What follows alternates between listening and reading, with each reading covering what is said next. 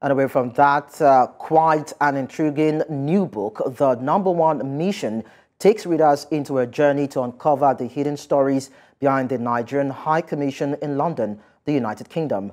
The book, written by Yemi Edun of Daniel Ford, digs deep into the Commission's history, the people and the relationships that have shaped it over many years. Bettina Nwelih has more in this report.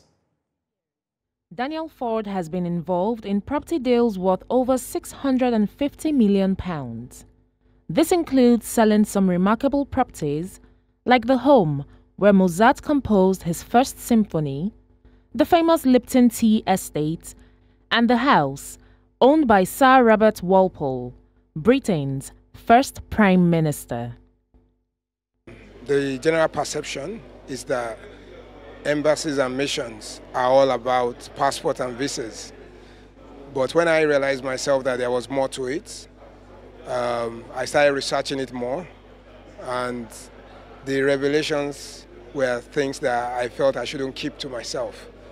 Yemi Edun's expertise in property played a big role in bringing the Commission stories to light, as quite a number of notable individuals in the society had nothing but praises for the author. In this context, it's important that we have the moral, diplomatic and economic support of Britain. And no better way to do it than having this good relationship with Ambassador Ishola raised it, that we must have that interaction with them. Well, what Mr. Yemi has done, I keep saying, is an example of the Nigerian in the diaspora that we should be celebrating. He's a very successful businessman. He's into real estate. He's done very well in the UK. But he went beyond that to write a book. He didn't have to write a book. He's not making money with the book. But he's telling a story. He's going into history. He's educating a lot of people through this book.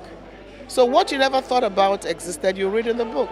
The proceeds of this book goes to charity, but other than that, The #1 Mission is an eye-opening read for anyone curious about diplomacy, culture, and identity. Bettina Nwelih, reporting for News Central.